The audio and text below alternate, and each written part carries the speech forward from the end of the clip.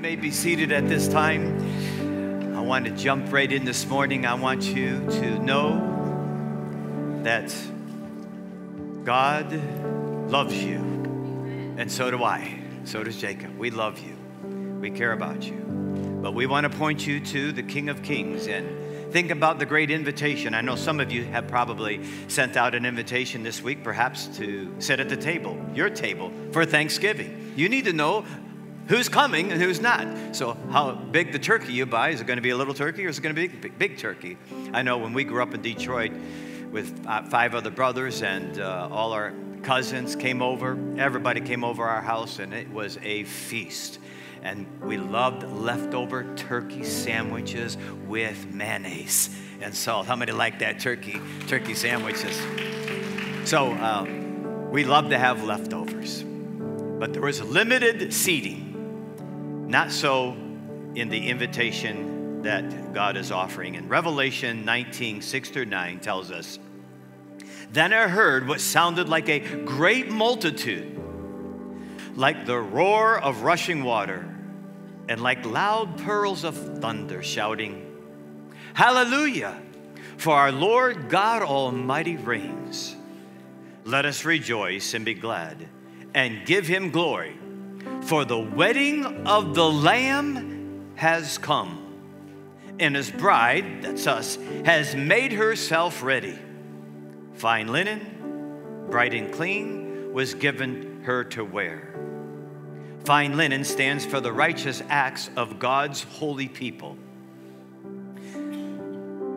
Then the angel said to me, "Write this: Blessed are those who are invited to the wedding supper of the Lamb." And he added, "These are the true words of God." You see, in Luke chapter 14, we'll be looking at Luke chapter 15. Jesus was at a Pharisee's house, and Jesus had all kinds of people sitting there. And he reminded them that I have invited everybody to this banquet table. But not many were coming. Not many of the religious people were coming. Not many in Israel were coming to the table. He said, "All right, my family doesn't want to come. Then I want you to go out into the highways and the byways, and I want you to invite anybody, the homeless, the crippled, the lame, invite them to this supper table. There's room for them.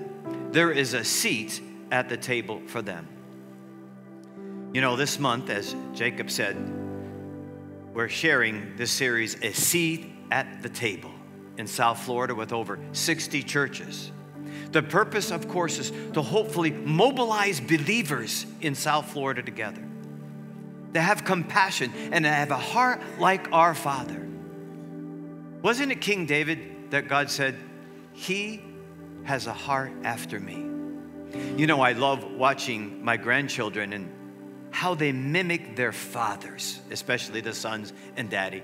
Daddy will put on a particular outfit, say the Miami Dolphins outfit, the Miami Hurricanes outfit, or the South or the Florida State outfit.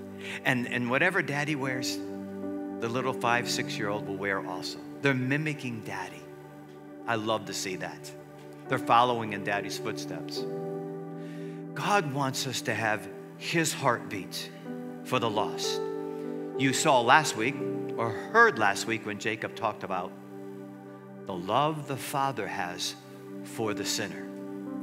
This week, we want to zero in on to see and hear about his compassion for the sinner, juxtaposed against the religious crowd. And then next week, we're going to find out about how he wanted to build relationships with sinners. So Luke chapter 15, our main passage this morning, it depicts 3 parables about the Father's heart for the lost. And then after they found what they lost, there was a celebration. Have you ever lost something? Only later to find out it was right in your pocket? How embarrassing. Have you ever looked for your keys only to find it's in your purse or it's in your pockets? I've lost quite a few things. I lost a pickleball paddle, and it was never returned. I was ticked off. I took it out on my next opponent. Then I lost the paddle, and it was returned, and I rejoiced. I remember when Jesus left his family and stayed in Jerusalem, and his family traveled for 3 days before they discovered that Jesus was not with them. Can you imagine leaving your children for 3 days and not knowing where they were? You'd have the government on your shoulders. You neglected your child. They went back to Jerusalem, and they were so happy to find Jesus in the temple. I remember a story in 1946. There was an 8-year-old by the name of Catherine, and she was in Devil's Den State Park, Arkansas. By the way, it was in Devil's Den State Park where my wife proposed to me. That's right, she proposed to me. She said, "We either get married in 6 months or I'm leaving you." And I said yes, and we got married 6 months later. It is in the same park in 1946 that this young girl, 8 years old, was with her brothers by the creek, and she wandered off. And in a few minutes, the parents came and they could not find her. The minutes turned into hours, and the hours turned into days. 5, 6, 7 days, they could not find her. Could you imagine losing your loved one? Remember, this is spread out over 25 acres of taverns, creeks, caves, forest. They had lost all hope of finding her. Finally, the rescue team, one of them heard a faint voice in a cave, and they discovered her 7 miles from where they were at the creek. Boy, did that family celebrate the reunion of their daughter with the family. Well, do you know that Jesus said that a lost soul is more valuable than just finding your daughter or your son, because you will only have them temporarily. Here's what the Father thinks about one soul. In Mark 8, whoever wants to save their life will lose it, but whoever loses their life for me and for the gospel will save it. What good is it for someone to gain the whole world and yet forfeit their own soul? Do you see the value that God puts on one soul? Or what can anyone give in exchange for their soul? Jesus talked about it over and over in his word. When someone found the pearl that was so valuable, they gave up everything to purchase that pearl. Or when hunting for some property and they found some treasure in that land that was very valuable, they went away and sold everything they had in order to purchase this piece of property with this treasure hidden in that land. God is telling us how valuable a soul is to him. And so, over 60 churches are looking to mobilize hundreds and thousands of believers to embrace the Father's compassion, his heart for lost people. Here's the problem. Only 3% of the population in South Florida has a relationship with Jesus Christ. Do you know how big the population is in Broward County, West Palm Beach, and Dade County?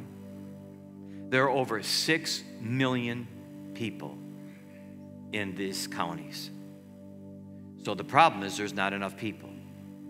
And in Matthew 9, I recall Jesus saying this to the crowd. The harvest in Broward County is plentiful, but the workers are few. So pray to the one in charge of the harvest and ask him to recruit more workers for his harvest field. God is looking for people like you who he has saved to share their faith, because the harvest is plentiful. The opportunity is great in South Florida. Someone took a survey and said that over 70% of the population in South Florida is willing to hear from you and me a presentation of the gospel of Jesus Christ. 70%. But only 3% are believers. So we need to pray for the harvest. Let us bow for prayer. Father, I remember now is always the time to pray. And as a pastor, when I stand before the people of Lord, I want so badly for the Holy Spirit to speak to me and to speak to them about what you're communicating to us. Help them to look past me and see your heart for the lost. And many of us want to have the same heart that you have. We want to have compassion on those you have compassion on. We want to be just like you. And so would you raise up an army of people right here in this church? Would you make this a soul-winning church, Father? Will we bring the lost to you, a seat at the table? And then all these other churches in South Florida that are communicating the same message, I pray that you will raise up a harvest from those churches of laborers to go into the harvest field of the lost. That is our prayer. In Jesus' name we pray. Amen. Well, what is your heart like for the lost? In Luke chapter 15, it begins this way. I've entitled this message, An Invitation to the Celebration. An invitation to the celebration. And that's what Jesus is constantly doing. And so he had just left a Pharisee's home and he was speaking to a large crowd. And the scripture tells us in verse 1, now the tax collectors, remember they were not well liked, and the sinners, they wanted to hear Jesus, were gathered around to hear Jesus. But the Pharisees and the teachers of the law muttered, this man welcomes sinners and eats with them. Right there in this passage, we find out who has compassion for the lost. Well, we see our Father has compassion for the lost. We see that Jesus has compassion for the lost. We see sinners have compassion for fellow sinners. And they wanted to bring people to Jesus so they would no longer be lost.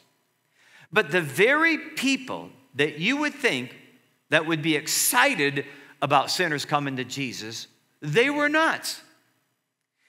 There was a rabbinical saying, let not a man associate with the wicked, not even to bring him to the law or to the gospel. That was a rabbinical saying that summed up these people's attitude. If you wonder why sometimes a pastor might be a little harsh on other religious leaders, it's because of this. These religious people were the very people communicating the gospel, the good news of God in the Old Testament. Remember what Jesus said about them. Listen to what they're saying, but don't do what they're doing. It doesn't take a rocket scientist to find out those communicating the gospel, whether or not they love God and are living for God. These people detested sinners. They didn't even want to be around them. They didn't even want to bring anybody to the good news of salvation. I think if you think I'm exaggerating about this idea of inviting people to the table and then celebrating that experience, then let's look at the parables found in Luke chapter 15. There are 3 parables. One of sheep, one of a lost coin, and one of a son that was lost. Let's look at the celebration of finding a material possession. The first one is a sheep. Now, as I read this, think about the Father's compassion for the lost. Remember, he gives us parables about reality, but really communicating a spiritual truth to you and me. Luke chapter 15, verses 3 through 6. So Jesus uses this illustration to remind these people, these religious people, his compassion for the lost. He said, if you had 100 sheep and one of them strayed away and was lost in the wilderness, wouldn't you leave the 99 others to go and search for the lost ones until you found it? And then you would joyfully carry it home on your shoulders. And when you arrived, you would call together your friends and neighbors to rejoice with you because your lost sheep was found. Do you hear God speaking to you and me? He cares for the lost. A second illustration he gives us to communicate his compassion for the lost. Luke 15, 8 through 9, the parable of the lost coin. Or take another illustration. A woman has 10 valuable silver coins and loses one. Won't she light a lamp and look in every corner of the house and sweep every nook and cranny until she finds it? And then won't she call in her friends and neighbors to rejoice with her? God is setting them up. You understand that you would be excited if you lost one of your animals or lost something very valuable in your home.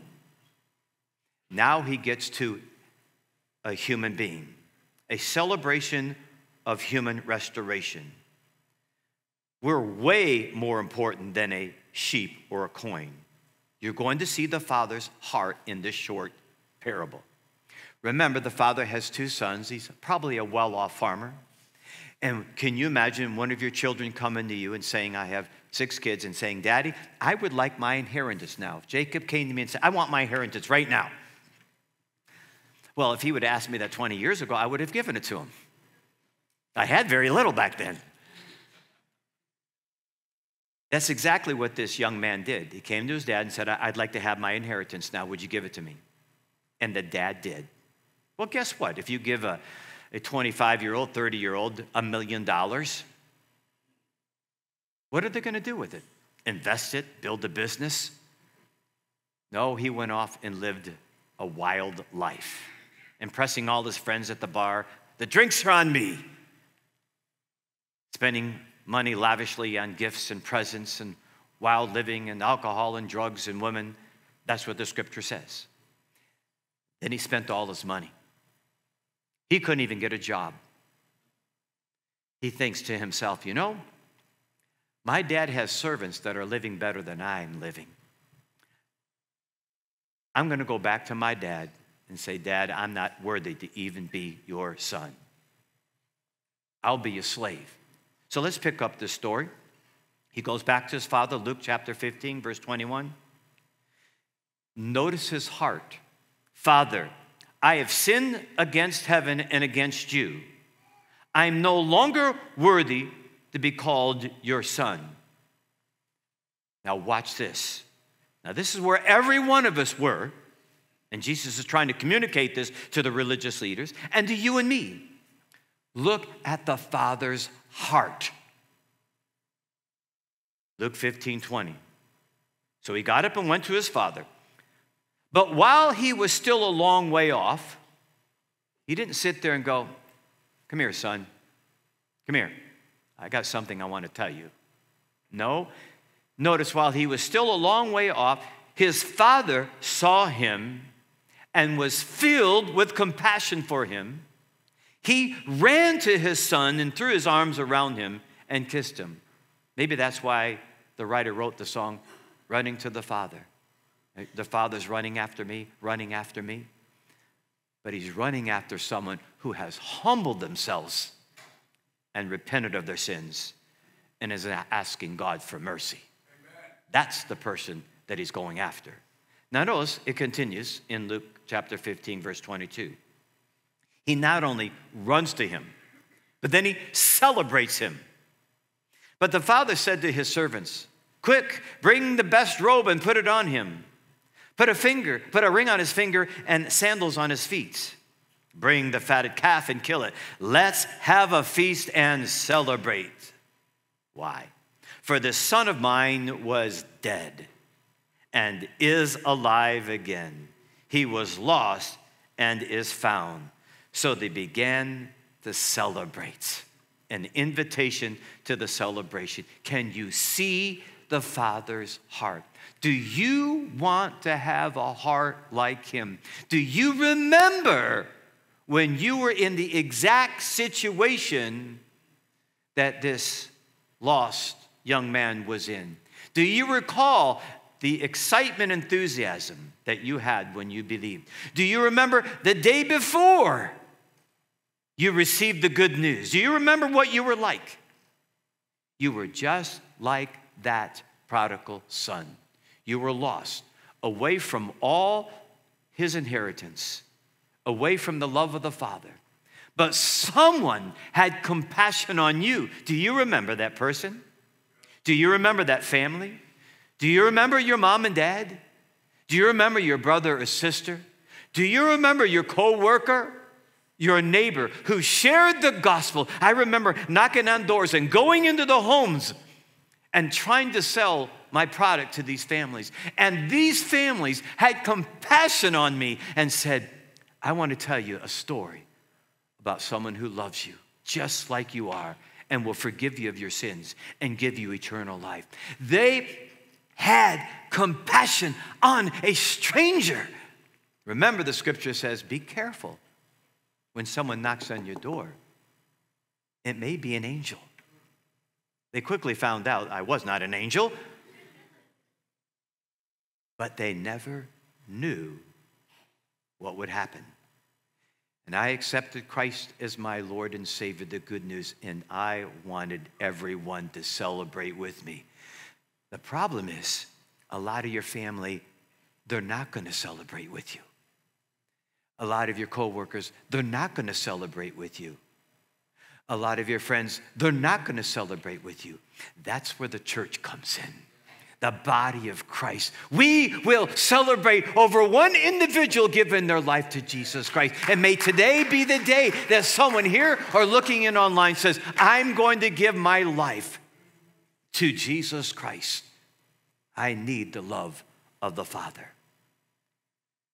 Well, you need to know that when you think we are celebrating, do you know that the scripture teaches us there really, truly is a celebration over one individual getting saved? When I think about one individual, my heart is sad because I think about the vast ocean of lost humanity and only one person. I feel like a salesman, Lord, when I go out there. No one's buying your love. And only one? But let's look at what the scripture teaches us about one. Luke 10:15. In the same way I tell you, there is rejoicing in the presence of the angels of God over one sinner who repents. Now let me give it to you in a paraphrased version. It's not that my go-to. It says, count on it. That's the kind of party God's angels throw every time one lost soul turns to God.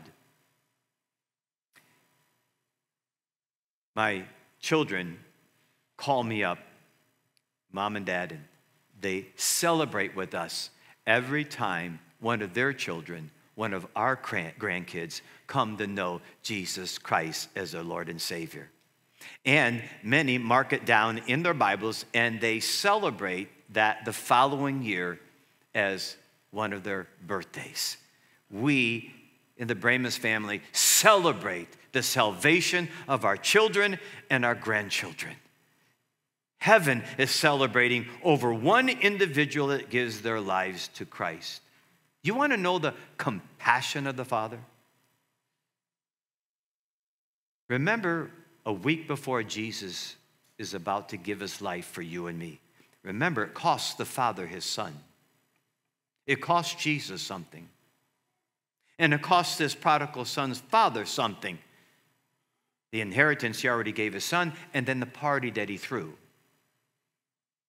But notice the compassion of Jesus in this passage in Matthew 23.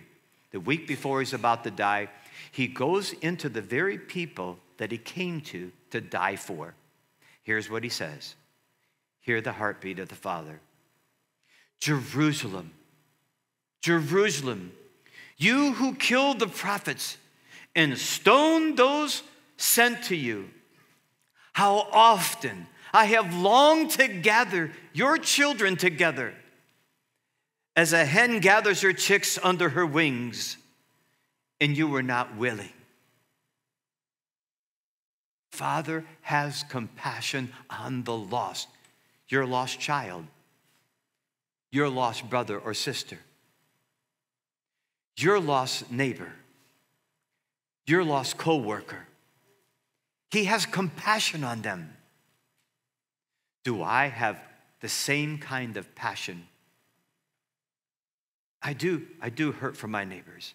I have been begging God to work in my neighborhood, that the Holy Spirit would fall upon our neighborhood and bring conviction into their hearts and convince them that Yeshua HaMashiach is the Messiah. That's what the Holy Spirit does. You and me cannot do it. Are you praying for a mighty work to take place in this church and in your life? You, the church, you represent the church. When you leave this place, you go to your home, and that's the mission field. Too often, we make the church the mission field instead of where you live at. You see, you have earned the right to speak to your neighbor. I have not. They know whether you live for Christ. They don't know me. When you go to work, they know whether you love Jesus or not. Their ears are open to you, not me, not this church. Your family, they don't know me. They know you. They know whether you live for Jesus Christ or not. Do you have a heart like the Father for your family members? I recall I have 5 other brothers. And all my brothers, including my mom, have made a profession of faith in Jesus Christ. I remember my oldest brother, who's now 70, still a bodybuilder, still trains lawyers and doctors how to be physically fit. He called me about 10 years ago. He said, Ron, I want you to know something. Someone invited me to an evangelistic meeting in my neighborhood. He had 2 preachers in the neighborhood. They invited him to a meeting with Ray Comfort. You know who Ray Comfort is? And he heard him. He said, I'm calling you. I want you to be the first to know that I gave my life to Jesus Christ as Savior. And this is around 60 years old. It's never too late. I've been praying for my brothers to come to know Jesus Christ as Lord and Savior. Do you have a passion for your brothers and your sisters? For your mom or dad? Or for your neighborhood? You know, even when I play sports, every time I go out there, you know, when you hear this, every time, you're probably wondering, is that true?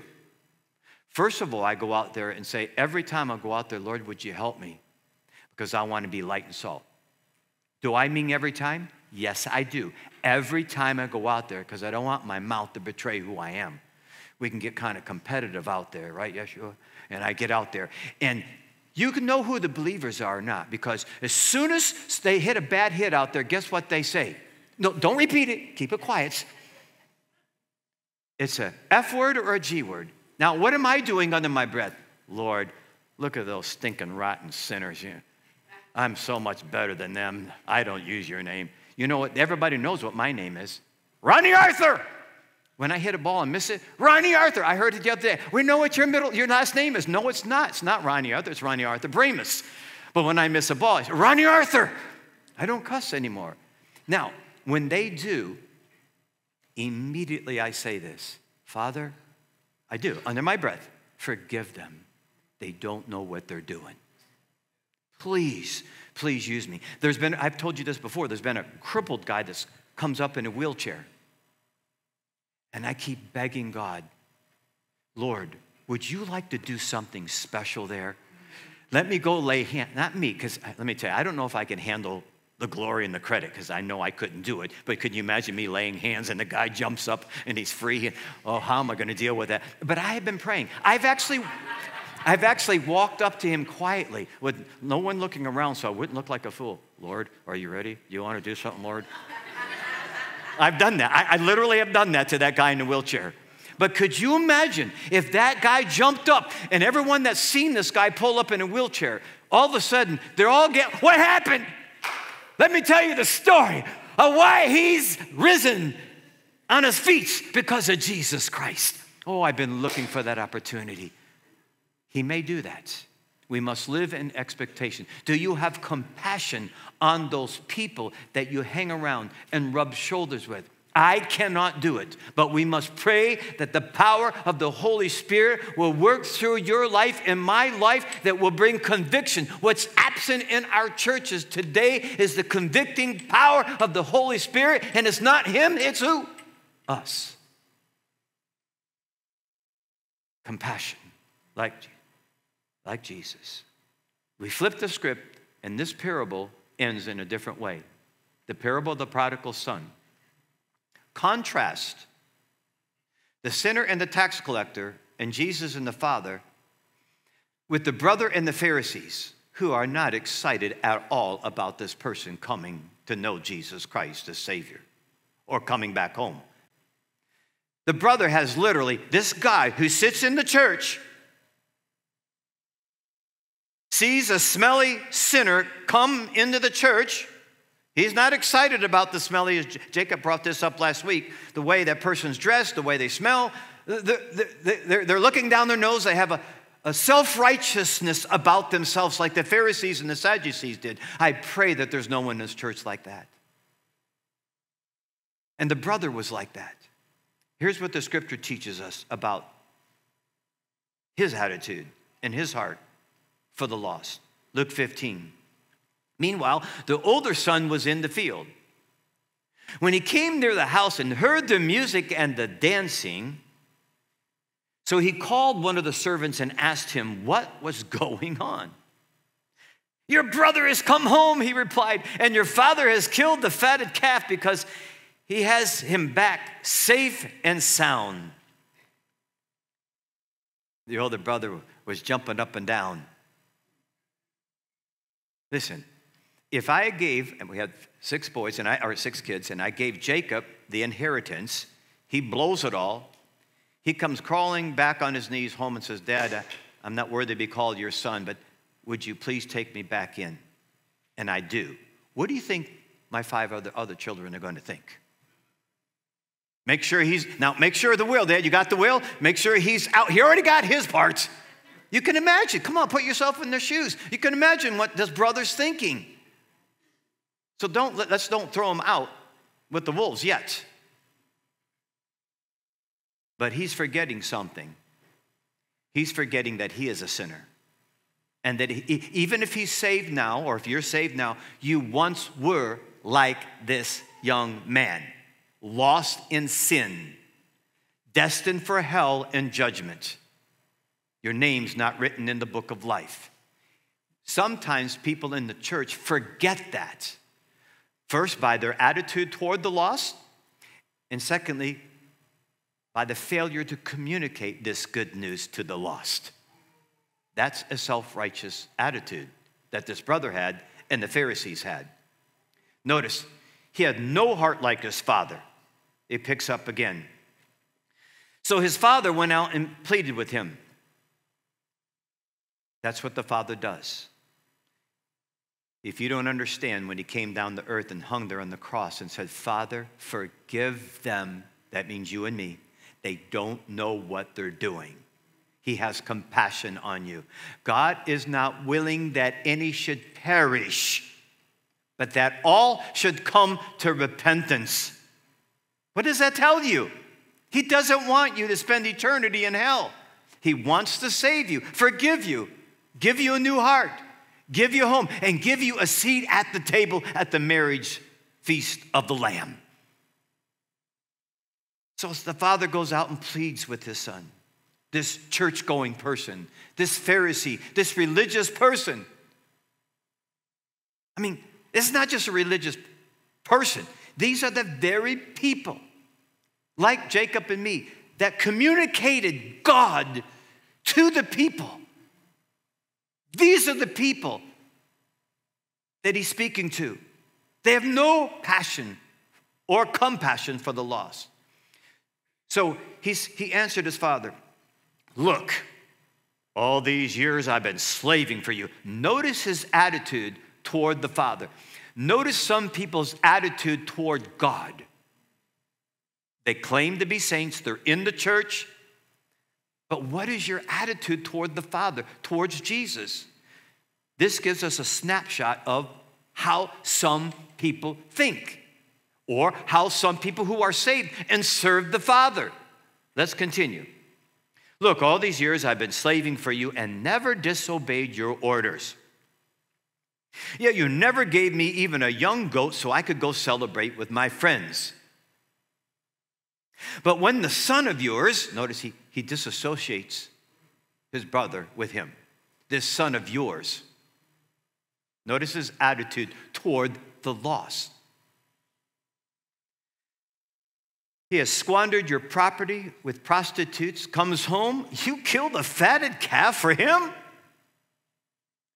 My son, the father said. Now remember, he's speaking to the Israelites. He's speaking to the Jewish people.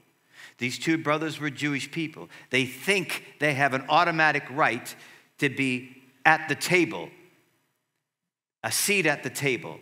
We're Abraham's kids, but they're really lost, but they're acting religious, and they're acting pious, and they're going through all the religious moves, sing the songs. But notice their attitude toward the Father in heaven. This is what God is communicating to you and me through this parable. My son, he said, you're always with me, and everything I have is yours. But we had to celebrate and be glad because this brother of yours was dead and is alive again. He was lost and he is found. See, we learn from this passage that it's possible to be near the Father and maybe even be doing the Father's work, but not have the Father's heart. In all my years of ministry, I have been around some of these people, and they were in the church. But I don't speak bad about the church because Jesus is the father of the church. He is the groom of the church. He is the founder of the church. And the people that believe in him act like him, talk like him, walk like him, and behave like him. But there are people that get around believers. They sneak in, weasel their way in. They have no relationship with the Father, but they confuse the lost person and even the believers at times. Well, if that's how God is, and I don't want anything to do with God and Jesus. But if they're like this young man, then you would say they don't have the heart of the Father. See, there are people that have done God's work, but they don't even know him. Just because you do God's work doesn't mean you know him. Case in point, you remember in Matthew 25, when Jesus judges every one of us, and he said, do you remember? And they said, do you remember when I cast out demons in your name? Jesus said to them, these religious people who did religious activity, depart from me, I never knew you. So but it is very possible to sit where you're sitting and not have a Father's heart and not know him personally as Lord and Savior. Have you repented of your sins and put your faith in him like this prodigal son did? I'm no longer worthy to be called your son. I come back as a slave, as a servant. The Father loves to exalt the humble. He will exalt you. What kind of heart do you have for the lost? As we get back to that passage, as we wind up with this passage in Luke chapter 15, verse 1 and 2. Remember how he started this. Now, the tax collector and the sinner, that's me, that's who I was, that's who you were. We were sinners, liars, cheaters, adulterers, coveters, cursers of God's name. That's what we once were. And he said, they were gathered around to hear Jesus. But the Pharisees and the teachers of the law muttered, this man welcomes sinners and eats with them. And so I want to ask you this morning, do I have a self-righteous indifference or even a cold animosity toward the lost people that I rub shoulders with, that you rub shoulders with? Don't think that God is asking you to go knock on doors to a complete stranger and share the gospel. He may, but can you start with those people that you love or that you rub shoulders with or that you work with? Can you begin to say, Father, I am sorry. You see, I made a mistake in this church. You see, I had the attitude that if you love God, if you loved him, it would spill over into your life and that you would want to communicate the love of the Father with others. What I failed to do was disciple the people that had a love for Jesus Christ. I did my family members. We're going to do a better job next year, 2024. God willing, he doesn't come back in the clouds for us. Want to do it better at discipling individuals who want to win their brothers and their sisters, their moms and dads, their co-workers to Jesus Christ. But I've always felt, why should I beg someone to give? Why should I beg someone to share the good news of Jesus Christ? Because someone has said it's like a sinner gets saved. It's like one beggar telling another beggar where to find food. I wanted everyone to know who Jesus was. It wasn't until I got around church people that they started making me feel uncomfortable. When I got saved, let me tell you something. I was wrong. I went to my first job in a week. I started preaching the gospel to everybody. I thought that was my job. I had a 9th grade education at that time. I remember putting someone up against the wall. You need Jesus in your heart right now. I probably scared the living daylights out of him. I didn't last too long in that job. I thought that was my job to win the lost. No one told me. No one educated me. It was just natural. I'm in love. I'm in love. I'm in love. I'm in love. You ever heard that song? I was in love.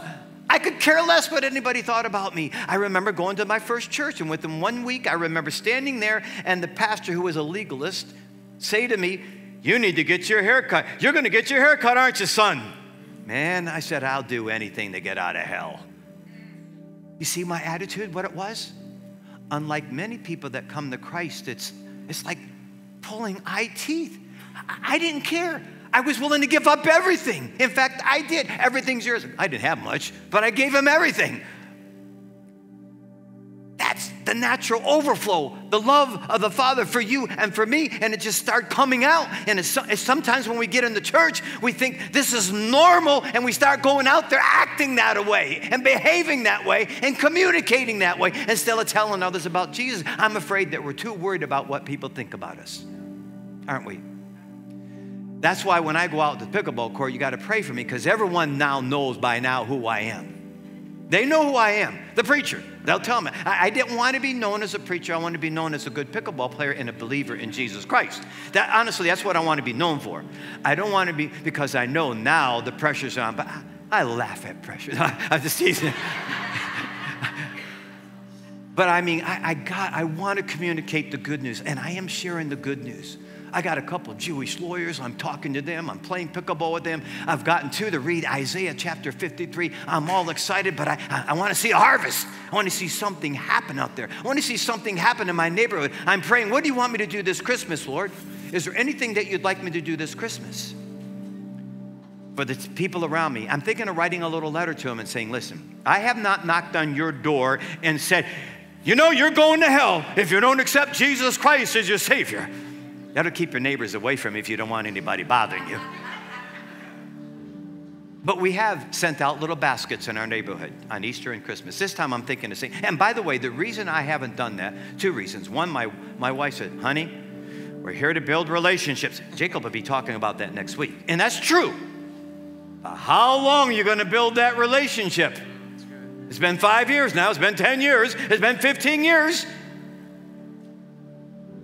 So that's her view. And then secondly, I did feel uncomfortable asking people to come to church because I felt like I was asking them to come to here to build a business. Do you understand where I'm coming from? So I didn't want to do that. So now I'm thinking of writing a letter to them during this Christmas and saying, listen, my son's taken over. Now he's now the lead pastor. And I want to apologize for not sharing the good news of Jesus Christ with you. And if you are willing to have conversation about God and Jesus, text me, call me, and we'll meet in my home. Now, I'm talking pretty brave right now.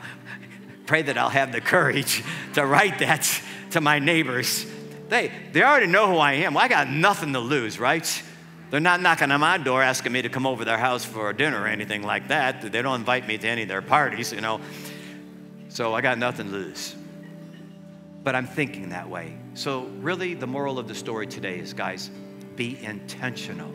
Be intentional about sharing the good news of what the Father did for you that he wants to do for them. And there's nothing greater, I think, that when you stand before the Lord Jesus Christ. Now, I don't have as many as Billy the Graham. I can't compare myself to him. You can't compare yourself to Jacob or me. I can't compare myself to you. Or all the other evangelists that we have in our church that go out into the byways all the time, into the neighborhoods and share Christ. I'm not you. You're not me. But I do know all my children are going to be walking behind me. And I know that they're not going to jump into the pits of hell because mom and daddy told them about Jesus. And then they married someone that loved Jesus. And then they're telling our grandkids about Jesus. And there's going to be other people that I don't even know about. Just like there are people that shared Christ with me that I'm going to be excited about seeing. But Jesus, I did a few things right. Remember the Bible says, you've been faithful in a few things. I will make you rule over many things. How many remember that passage there? So it's no braggadocious stuff that, Lord, look what I did. No, it's, God, I wanted them to know about you. And there they are. And there may be more or less than I ever thought. What a beautiful blessing. I would feel uncomfortable, wouldn't you?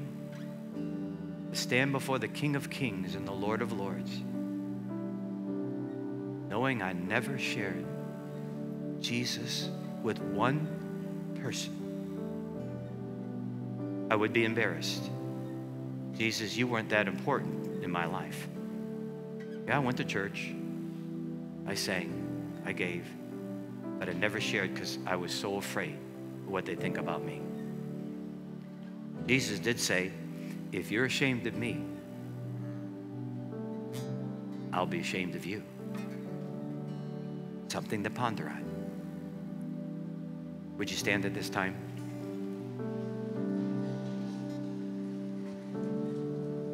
I pray today that God will raise up more men and women, young men and women, that say, God, I will share my faith.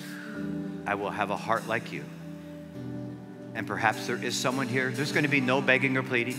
Perhaps the Holy Spirit was working on someone here or even online. We'd love to know you heard the message. You're willing to accept Jesus Christ as your Savior. Be bold. Come forward and say, I want to get baptized and identify myself with Jesus now because I'm coming out of the closet. Let us know in the tag section. Someone will get back with you. If you'd like to make the decision, we ask our prayer warriors to come up front at this time to pray for you about that or some other decision about some people that you are praying for in your neighborhood, your work, or that you will become a bold witness for Christ. We're here to pray for you. We're not going to beg or plead, but if God's speaking to you, please, if he's knocking on your heart like he once did, would you respond and be obedient to the Holy Spirit? Would you come?